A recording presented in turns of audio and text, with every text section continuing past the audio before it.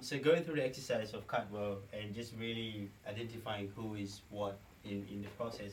So I think the key learning is just really to understand from different perspectives. So we did two root cause definition.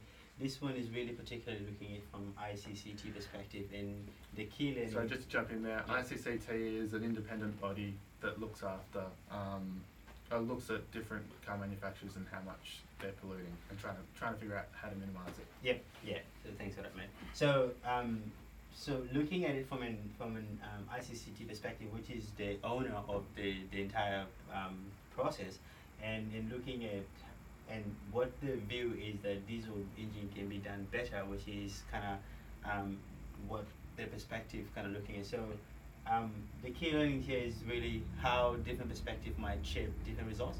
So their perspective is Volkswagen is really doing amazing work in the US, and they were trying to see how they could replicate what's being done in the US and be taken into closing the gap in the European market. But then that kind of led them to be more naive in kind of bypassing what VW is doing all along. Do you want to jump in? Yeah, sure. So yeah, it was really interesting looking at how an entire segment, being the European auto market, could become a customer from such a small independent body.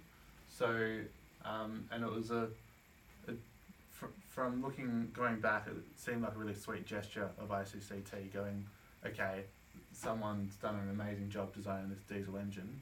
Let's figure out how we're going to replicate it elsewhere. So yeah, it was a really nice exercise looking at how such a small body has such a nice outlook on the world, and not realising that VW were actually just trying to undercut the regulators that were the EPA by implementing their defeat device. But yeah, that's it. That's pretty much